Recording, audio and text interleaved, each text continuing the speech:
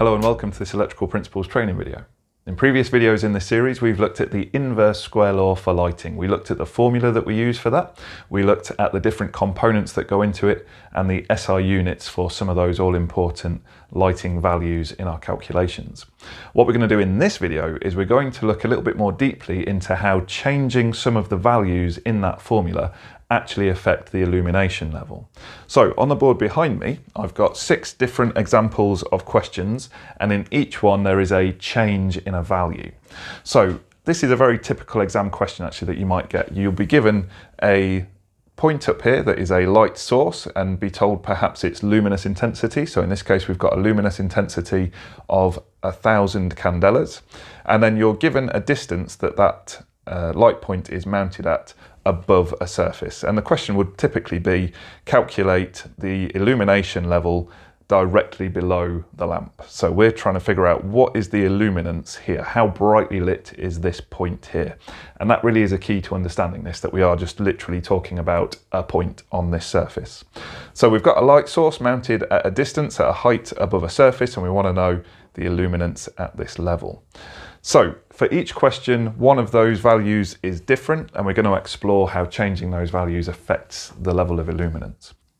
So let's have a go at this first calculation. So we want to figure out what the illuminance is here based on the light source here at a distance of 2 meters. So we use our formula, the inverse square law that we learned from previous videos, and we say that E is equal to I over D squared. So here we're going to say that I, the luminous intensity, bearing in mind that this is I1, so that's luminous intensity 1. You'll notice on the others we've got luminous intensity 2, 3 and 4, and we're also dealing with distance 1 here. So that just helps us to keep track of which numbers we're referring to. So we've got 1,000 candelas divided by the distance squared, the distance of 2 meters squared. So what we're actually going to do is 1,000 divided by 2 squared. 2 squared is 4, so 1,000 divided by 4 is going to give us 250, and if you remember, the SI unit for illuminance is lux, so we put in the unit symbol LX. So at this point here, the luminous intensity, we're going to call that E1 because we're dealing with question 1. The luminous intensity at this position here is 250 lux. So now let's move on and have a look at our second question and see how the change in one of these variables affects the light output. So we'll do that now. Okay, so looking at this question now, you can see that we've changed one thing and kept one thing the same. So we've changed the luminous intensity, so that's gone from 1,000 to 2,000 candelas now. So we've got a light source here that has 2,000 candelas. Remember, this basically means how bright the light source is. And then here, we've got the same distance that we had before, so it's still mounted at 2 meters. So we've doubled the luminous intensity. What's going to have happened to the illuminance at this point here directly below the fitting? So we're going to find illuminance number 2, and that is going to be equal to luminous intensity number 2 divided by the distance number 2 squared. So that's going to come to 2,000 candelas divided by 2 squared.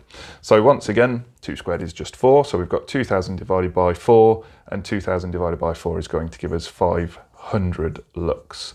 So the illuminance at this point here, or E2, is going to give us 500 lux. So hopefully we can see from that if we double the luminous intensity, we went from 1,000 candelas to 2,000 candelas, we have doubled the illuminance, which makes perfect sense. Let's just do one more example where we change the luminous intensity, and then we'll have a look at changing the distance. Okay then, so now looking at this question here, we can see that once again we have increased the luminous intensity to 4,000 candelas, but we've kept the height that light fitting is mounted at the same. So again, we're going to say now that the illuminance number 3 is equal to the luminous intensity number 3 divided by the distance number 3 squared. So we're going to say we've got 4,000 divided by 2 squared. So once again, 2 squared is just 4. So 4,000 divided by 4 gives us 1,000 lux, and that is a fairly insanely bright value of illuminance. Basically, standing underneath this light fitting here, you'd be able to do some pretty fine watch repair or manufacture on the ground there. So that's a fairly insane amount of light. However, what it does nicely illustrate is that if we increase the luminous intensity, we increase the illuminance, and more than that, we can actually say that they are directly proportional. So we have gone, initially we had 1000 candelas, which gave us 250 lux. We have quadrupled the value of luminous intensity, and that has quadrupled our lux. So you can see there that they are directly proportional. If we double one, we double the other. And that makes sense, doesn't it? If we make this light source brighter and brighter, then the lighting level down here gets brighter and brighter by the same proportion. Now, let's have a little go at messing around with the distance and see what difference that makes. Okay then, so hopefully we can see here that what we're doing in this case is we're changing the distance. So in these 3 questions along the bottom, we're going to keep the luminous intensity the same. So we've got 2000 candelas in each case. So it's effectively the same light fitting, but what we're changing is the height that that light fitting is mounted at. So in this first instance, we've got it mounted at a height of 1 meter, and then we've got it mounted at a height of 2 meters, and then 4 meters. So let's have a little look at how this is going to affect the light level down at this point here. Okay, so we've got a light fitting of 2000 candelas mounted at a height of 1 meter. So we're going to take our formula and we're going to put in E4 is equal to I4 over D4 squared. Now you'll notice that every time I do this calculation, I'm writing the formula out again. And actually this is one of the things that my learners get really frustrated about, because I always tell them to do this for every single question. You write out the formula, then the numbers, then the answer. And it's funny because those same learners often say to me, how do you remember all this stuff, Joe? How do you keep this in your head? And really, it's just because I've done it hundreds of times, either on the board or in my own notes. If I'm doing my own maths, I can't help but lay it out like this. And it really does help you with your calculations and with memorizing these important formulae. So let's have a go at putting the numbers into here. So we've got 2000 divided by the distance squared divided by 1 squared, and hopefully we can see that's fairly straightforward, that 1 squared is just 1, so 2000 divided by 1 is going to give us a value of 2000 lux. Now once again, that is an insanely bright level of light. If you were working down under here, that would probably actually be a fairly dangerous level of light to your eyes. That's going to start causing you some physical harm. So we can see there an insanely bright light level of 2000 lux. But let's see what happens now when we move the light fitting up a little bit. Okay then, so the next question that we've got here, you can see that we've still got the same 2000 candela luminous intensity here. So this light fitting still has a luminous intensity of 2000 candelas, but now we've mounted it at a height of 2 meters. So we've doubled the height from the previous question. Let's see what happens to the illuminance down here now. So we're going to say, we're going to find E number 5, illuminance number 5, which is equal to luminous intensity number 5 divided by distance number 5 squared. So we're going to put our numbers in. We've got 2000 candelas divided by, in this case we're going to put 2 squared in. Okay, don't get too confused with these little numbers here in the subscript. Just remember that tells you some more information about this letter. So this basically is saying find the value of distance that has a little 5 in the subscript. There it is. So we just put in 2 squared there, and then we've got 2000 divided by 2 squared.